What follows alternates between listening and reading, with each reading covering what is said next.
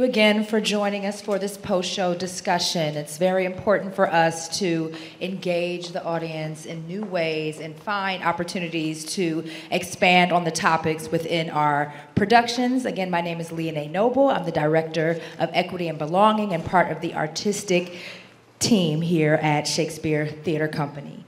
So this evening, we have with us Professor David Luban, who is at Georgetown University and is a professor of law and philosophy. We also have Shannon Prince, who is the class of 2016 FASPE Law Fellow and an associate at Boies, Schiller, and Flexner. And we are excited, very excited to have moderating this discussion, internationally known director, writer, and the new artistic director at Theater J, Haley Finn. So thank you all and enjoy your discussion.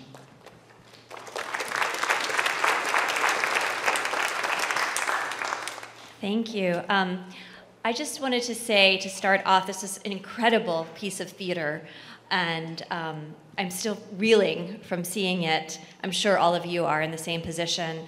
One of the things that's most striking to me about this is that it's about history, but it really resonates with ethical questions that I think we can all say are kind of follow us throughout time, and I'm so happy to be in conversation with you around these questions. As we're thinking about the topic for tonight, is ambivalent perpetrator, sort of what would you do in that situation? I think that this play asks that question. And certainly that moment with the doctor in particular, I think encapsulates that question. You see the dilemma there about whether it was better for him to stay and try to do some good in the situation or whether he should leave. And I'm just curious if you could, either of you want to speak to that really difficult question. Am I on? Yeah. I should just say a word about how we met and what we did at FASPE. FASPE is a really unique educational experience for young professionals and for the older people who are leading parts of the discussion, because what we are doing is looking at the ethics of our own professions today by looking at what our professions did then. And we were both in the law program. I was one of the co-leaders, and Shannon was one of the fellows, and that's how we first made each other's acquaintance. There was one session where we were studying the text by a German lawyer named Bernhard Lösner. Bernhard Lösner was the Jewish specialist in the Interior Ministry. Think of it as the Department of the Interior in the United States. Let me just stop for a second and say, I'm going to draw analogies. We're both going to draw analogies. We are not making any statements about moral equivalence. Moral equivalence is not on the table. What is on the table is whether the things that get people to do wrong have any equivalence or any analogy. So Bernhard Lösner gets a phone call one night. The Fuhrer has an important speech to make tomorrow, or in 3 days, to announce a piece of legislation, but it hasn't been drafted yet. Could you fly off to Nuremberg, where he's going to make this presentation? And Lösner packs up his papers, and he goes, and then 3 all-night drafting sessions, and he has written the Nuremberg laws. He stayed in this job. He claimed that his role all along was to make the Nuremberg laws as lenient as possible against the party radicals. So his job was his contribution was, I'm going to make them apply to as few people as possible. Now, the Nuremberg laws strip Jews of citizenship and institute a realm of persecution, a kind of you might think of it as super Jim Crow persecution. And he wants them to apply to as few people as possible. He claims that he saved 20,000 lives. And 2 things struck me about that. First was that saving 20,000 lives is something that's more than any of us, I expect, will ever do. The second was that I could imagine my own law students, I'm a law teacher, going to work in the government and getting a call saying the national leader wants you to come for 3 exciting all-night drafting sessions, and you're going to be doing something really important, and they would have seen this as one of the most, the high points of their career. So that was what obsessed me. And the question was, how do you know when you ought to stop doing this? And should he have stopped doing it? The question that you're asking. And that was what I was mulling on ever since. So I don't know, what was your reaction, Shannon? Well, David wrote a piece on Bernard Lisner for Georgetown Journal of Legal Ethics, to which I was invited to publish a piece in response. And in that piece, I asked readers to think about the situation of this minority population that has been demonized, that has been relocated to a place where they are in desperate conditions and starving, and about this population deciding that they are going to engage in an armed uprising. And when this armed uprising is inevitably put down, the survivors are either sent to a concentration camp or put to death. Now, as some of you may recognize, I am talking about Jews under Führer Hitler in the Warsaw Ghetto. But I'm also talking about Dakota Native Americans on Minnesota reservation land under President Lincoln. So we think about people who were part of the regime of Hitler as perpetrators. Well, what about people who were in the administration of Lincoln? What about someone who was in the administration because they were an abolitionist? Is that a perpetrator too? So in my own piece, a good and virtuous nature may recoil on consorting with evil to do good, I set out 3 criteria for which ethical people can participate in unethical regimes. The first one is if the good that you seek to do is urgent enough. So one reason Bernard Lisner joined the Nazi Party, he claimed after the fact, was not because of anti-Semitism. He says it was despite anti-Semitism, but that he wanted to address problems such as unemployment. Now, I don't think that's a good reason to become a Nazi. But I would argue, going back to the example of Lincoln, that joining his regime to try and stop slavery would be a sufficient reason. The second criteria is if one's moral clarity won't become so confounded that one comes to confuse mitigating evil with committing and affirmatively committing a limited amount of it. So what I mean by that is after the Dakota Uprising, sham trials were held and 303 Dakota were sentenced to death. Lincoln lowered that number to 38, which still makes it the largest mass execution in US history. He saved 265 lives, but because he could have saved all of them and didn't, in that context, I don't see him as a mitigator, but a perpetrator. And the final criteria is self-explanatory.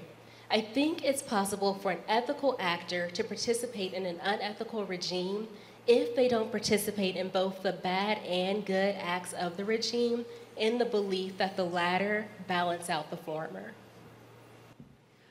Thank you for that. Yeah, it certainly is kind of the question of, are you sort of better off infiltrating and being part of the regime and working within it to do some good, as you're saying, or are you better off kind of acting without it? I think were some of the questions that you're raising here. I also really appreciate that you've taken this play and brought it into other time periods and other ethical questions that we are certainly facing and have faced even here in this country.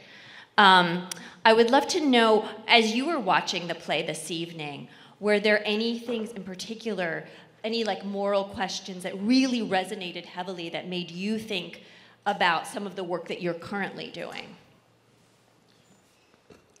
Well, what it made me think about was work that I did do for many years, which was, I teach legal ethics at Georgetown Law School. I also teach international criminal law, and these are subjects that come into a kind of eerie convergence when we see, well, here it was the role of the physicians, but the lawyers as well, the ones who were writing the business contracts between the businesses in Buna that were using slave labor, specifying how many calories a day they were required to provide, and who pays for the food.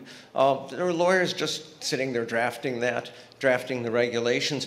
The work that I was doing was, I got a real shock in 2004 when the first torture memos were released showing how high-level US government lawyers were writing legal excuses for the torture program. And I know a lot of wonderfully good and honorable Justice Department lawyers, including some who worked in that office. But this was something that, how do you do that? How can you do that? Now, they had, some of them, a strong belief that it was necessary for national security. What about those who didn't, who thought that they were going to be the next Bernhard Lösner? And let's see if I can mitigate this by putting in this right footnote that will limit the number of people that this treatment can be applied to. So that was something that resonated with me a lot. There was, I think another point when I got an email. This was a few years ago, from a young government worker who had read something that I had written, who said, I've just been asked to write a new regulation, and the effect of the new regulation that I'm being asked to write is going to harm hundreds of thousands of poor people in the United States. Should I quit my job? And we did some back and forth about that. And I thought, well, what do you do? And I think your criteria make a lot of sense. I'd like to add some other criteria about when you can stay and when you can't. The first is that when I've studied those Nazi lawyers who actually did resist, I'm not sure to what extent Bernhard Lösner was one of them. I think he was telling the truth, but this is a post-war whitewash in part. They always had allies in the office. There were people that were protecting them. There were people that would wink at them and allowed them enough wiggle room to actually make a difference. And it became clear that if you don't have the allies, that you're not going to have any maneuvering room, and you're simply selling yourself a bill of goods when you say, I'm staying in this job because I'm going to do some good, because you won't be able to do any good. So that's the second piece, is having that kind of maneuvering room, that you can actually do it. No maneuvering room, then it's time to get out. Now, why don't people get out? There was a very powerful piece that was written in the wake of the Vietnam War by a man named James Thompson, who had two very important historical roles. One was that he helped write the Tonkin Gulf resolution that started the war. The other was that he was the first US official to resign in protest of the war. And he asked this question, why did I stay on so long? And he talked about something called the effectiveness trap. The effectiveness trap is that if I'm in a bureaucratic position, I can actually make a difference. I can make a difference here. If I speak up and protest, then I'll be shut out of the loop. I'll lose my effectiveness, which is the only thing that I have going for me. So the effectiveness trap, Thompson said, is what stops people from speaking out. It's what stops people from resigning. Now, I was thinking about this when I was reading your book. Shannon has written a book last year called Tactics of Racial Justice, in which part of the mission of it is how do you have these difficult conversations with other people, and in the workplace, how do you get yourself to speak out in a way that actually makes a difference and doesn't simply close everybody up? Maybe you could speak a little bit about that. Sure. So one of the themes of my book is that when you are in profoundly compromised situations and you're trying to make change, what you need is skills and not feels. So it's not about feeling the right things and holding the right beliefs. That's a necessary prerequisite. But it's about knowing strategies and having practiced them that are demonstrated at making persuasive change. And I think that's because we have to go back to the notion of Hannah Arendt of the banality of evil, which we saw so beautifully illustrated in the play. And the reason evil is so banal is, as Mary Wollstonecraft once said, "No man chooses evil because it is evil. He only mistakes it for happiness, for the good that he seeks."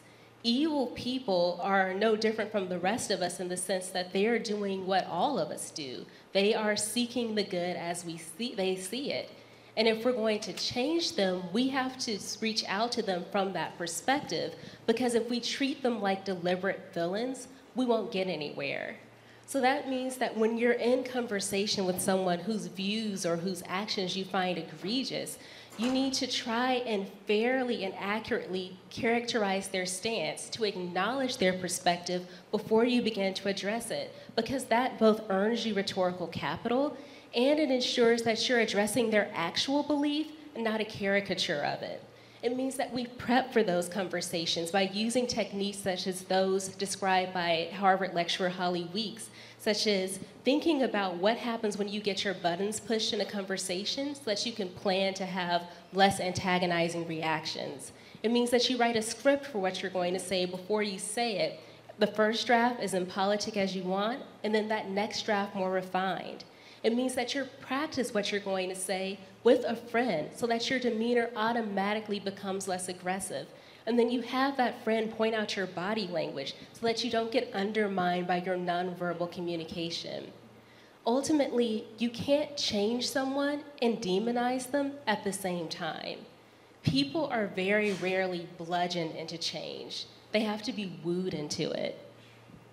That's very good and practical advice.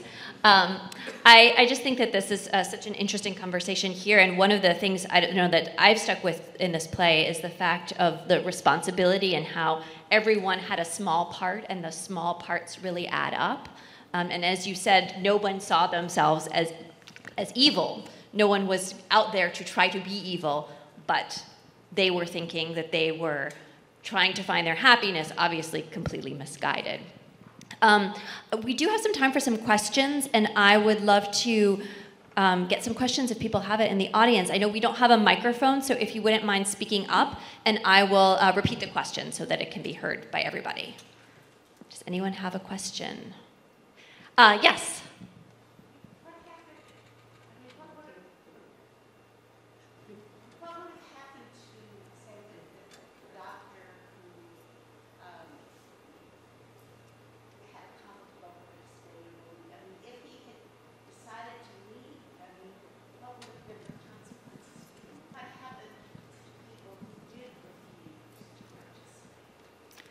Great question. So the question on the table is, what happened to those people who refused to participate in the Nazi regime? Well, they had the power to resign, but I think that part of the question is what would have happened at Auschwitz if he had left? Worse things would have happened. That was the reason that he stayed. I want to go back to, he was a lone doctor. Did he save 93,000 people? Not alone. So I want to go back to the point that he must have had allies or fellow travelers, those who were covering for him, those who thought, well, he's not just an eccentric who's saving these completely dispensable human beings. And he obviously had some room to operate. A moment that really struck me in the play was when his son said, I would have stood there and then I would have thrown myself in front of the tracks. That wouldn't have saved nearly as many lives. It would have maintained a kind of moral purity. It might have been something that a person would do in order to shock their fellows into looking at themselves in the mirror in a different way, but you can't be confident of that. They might have just thought, well, this was another case of battle fatigue. I mean, what we do know is that the SS had a mental hospital for SS officers who broke down because of what they were doing, and so I think from a consequential point of view, he made a right choice. Maybe. From a personal point of view, and from the point of view of the son, all the evil that he did greatly outweighed the good that he did. But I think that one of your criteria that I was picking up on was maybe that you don't make these decisions by a pure consequential balance.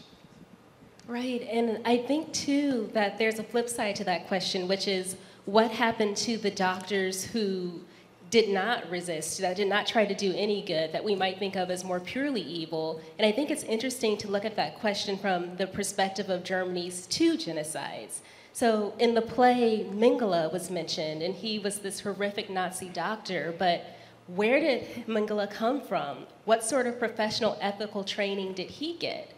Well, the first genocide of the 20th century was Germany's genocide of East Africans in its colonies. This is a genocide that they've never paid reparations for, that they barely even memorialize. And one of the doctors who did medical experiments on the people in concentration camps during that genocide went on to live his life because there were no Nuremberg trials after that genocide, there was no reckoning, and he became a medical professor. And one of the students he taught was Mengele. And so I think that we need to talk about, what would have happened to the people who desisted, but also what happened to the people who didn't, and how different it was for these doctors who, if they didn't escape, met a reckoning, and those doctors who got no reckoning, and because they didn't, they created Mengele's. Right, who are you taught by is certainly a part of this equation. Any other questions in the audience? Yes. When we live and think about ethics, we are living in an environment the society has created that we're living in. Ethics is a slippery slope. It's not an absolute. And I think clearly what we saw in the play describes moving down that slippery slope to a very great degree. But I think in the United States we are living on a slippery slope. Oh, okay, great. We're talking about the slippery slope of ethics, and in this country. Would either of you like to address ethical questions in this country at this moment? Well, I didn't know we had any. Right? It's a very open-ended question, so however you want to take it.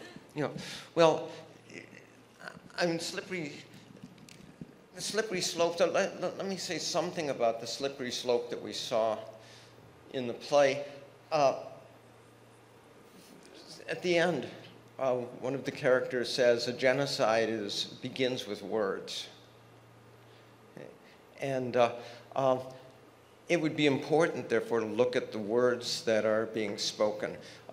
There have been many historians and social psychologists studies about the kind of words that are incitements to genocide. And they always involve dehumanizing the potential victims. They always involve seeing the victims as an incredible threat to us. So there's an othering. There's them and there's us, and they want to destroy us. If they want to replace us, this is the great replacement theory that we see taking place. I mean, I think it began in France, but this is the rhetoric of some on the alt-right now. And that allows you to recast murderousness as self-defense. So I think that one of the things that is such an incredible social, psychological, philosophical, and moral problem for us is it's not that these people's ethics turned upside down. Did they stop believing thou shalt not murder? Well, they might not have stopped. I mean, they might have continued to believe thou shalt not murder, but we know that for most people, except for absolute pacifists, there's an exception to thou shalt not kill, and that is when you're defending yourself, when you're defending your people. So if you can recast, if you can first other these other people and then say they are an existential threat to us, then suddenly you haven't changed your ethics.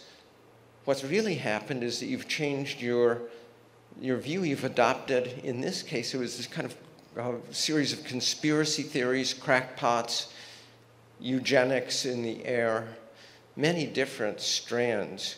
But the main thing was that the reversal of ethics is built first on the loss of common sense and falling into crackpottery and elevating crackpottery to a national leadership position. And I won't say anything. I won't say anything more. No politics. Would you like to add to that, Shannon? I think that if we don't want to fall down these slippery slopes, it's essential that we start having uncomfortable conversations about perpetration. I think that's the only way that we can recognize the potential or even the reality of immorality in each other, in ourselves, in people whose views we find egregious, and in people with whom we feel affinity. I think so much of our current cultural war about how children are to be educated is about how we reckon with, or whether we reckon with, the perpetrators in our past and in our present. It's about whether we teach children that Thomas Jefferson was a founding father, the serial rapist of a sex slave, or both.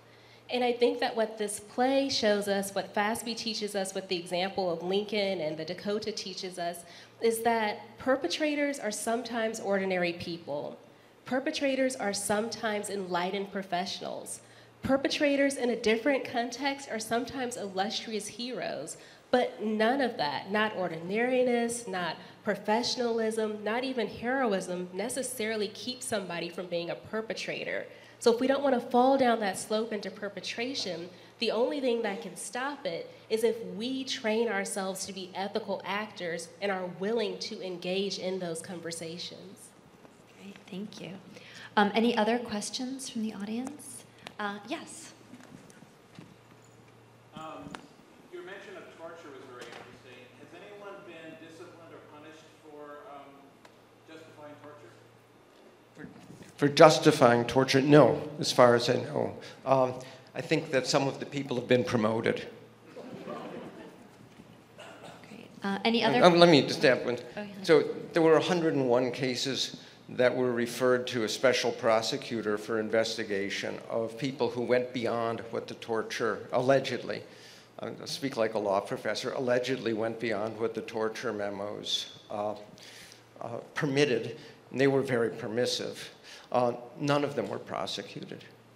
Thank you. There's a question over here. Yeah, we found that a series of little permissions, I think, is what lands a person in this position where all of a sudden, if you do a self-reflective check, you are in a position of evil. What kind of internal litmus checks can a person do on the progression, on the road to that eventual destination to avoid it? Okay, great. So the question here is, often it's a bunch of little things that sort of add up to your getting on the path of evil. And are there any sort of litmus tests that you can give yourself along the way to sort of self-check? It seems, Shannon, you had some ideas about that earlier. Is there anything else you would like to add to that? So I think it's interesting that we phrase it as a self-check, and I think coming back to what you say about having allies, that it's important to go beyond yourself, because as the Bible says, the heart is deceitful above all things. You can do that self-check and say, yay, I passed it, and keep making that salary and stay evil. I think that you need people who are peers and also people who are mentors that you can ask these questions of. I think it's important to have people outside of your field where evil things may be normalized, and there are other people who have a fresh perspective that you can hold these conversations with. I think, too, that it's important that we don't get confined into ideological bubbles. I think you need people in your life who are outside your faith community or outside your race, vote differently than you, and that you talk to those people too and get their perspectives so that you're not just confirming your own biases. And I think that when you do those things, you're less likely to make those little decisions because you've put some buffers around yourself. Great, thank you. Yes, there's a question over here. The professor didn't tell us what the young regulator decided to do. The one who was crafting the regulation that was going to harm hundreds of thousands of poor people. What did he do or she do? They wouldn't tell me. This was all done by email. And I should say, I didn't give advice. I just laid out a set of about a dozen questions to ask yourself. And they said, thank you. And I don't think I want to tell you what I've decided to do. Very interesting. We were just talking about what was said earlier about kind of a rubric. And do you want to summarize a little bit? I think there was a question about what that question was referring to. Yeah. Well, I've always thought that one thing that one does if you start a new job is to think about what the pitfalls are at the beginning and figure out at the beginning,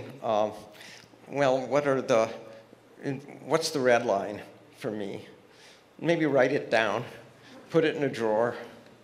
I read a memoir once by a former prosecutor who said that when he started his job as a prosecutor, he did that. His red line was, I'm not going to ever prosecute somebody when I'm not convinced they did it. He went ahead and did that at one point. A few months later, it finally caught up with him and he quit. Now, I'm not saying this was the right red line. I mean, I think it was, but you could disagree about that. But the fact that he had recognized that when you're in the job, your own judgment might get corrupted because practices seem normalized. I didn't know that we're allowed to backdate documents. Well, it's just the way that we do this around here, and it's such a small thing that we've backdated this document. Okay. Well, I guess that's the way that it's done around here. All the people that I look at, who I look up to and respect, they all seem to be fine with it. So that's where figuring out your own self beforehand is really important. I think that's both great advice, figuring out your own self, and then also Shannon said maybe getting people outside of your bubble community to be to help check you on some of your assumptions. I think we have time for one more question. If there's one, oh yes, back here.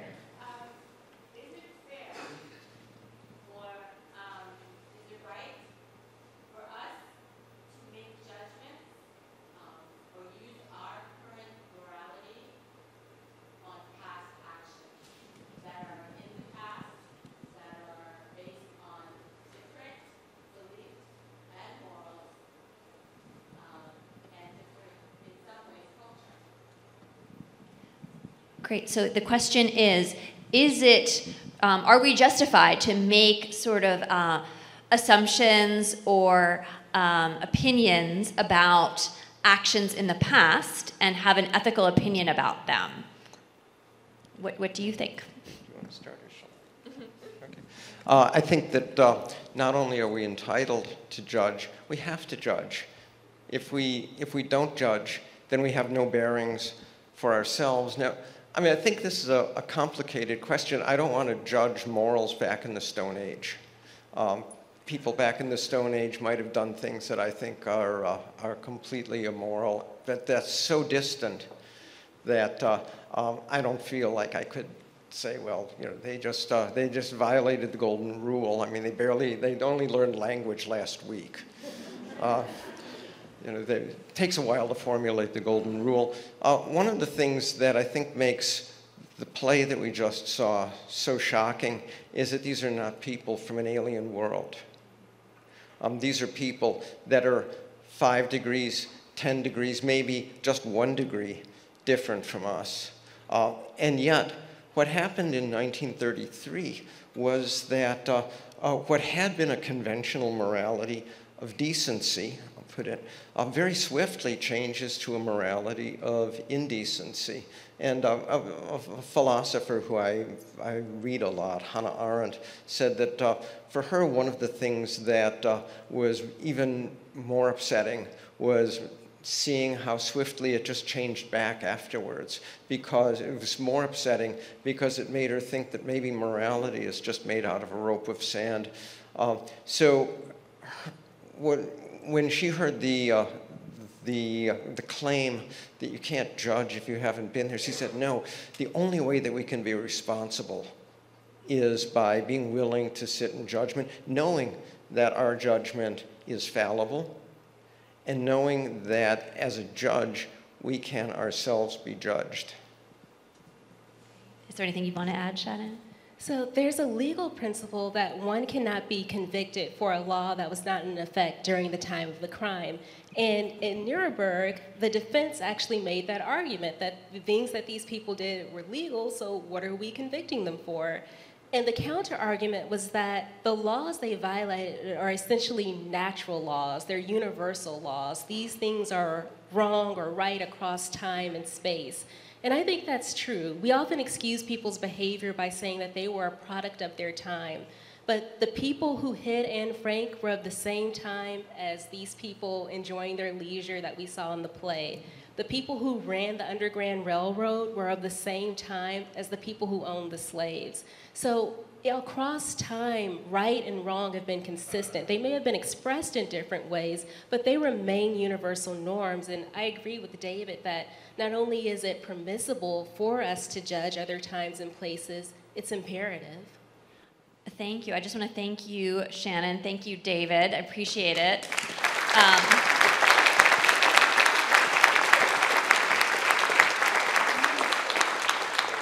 And I also just want to take a moment again to thank the artists who made this play, because it really does raise these ethical questions that are so important and so universal. So I just want to take a moment to thank them as well.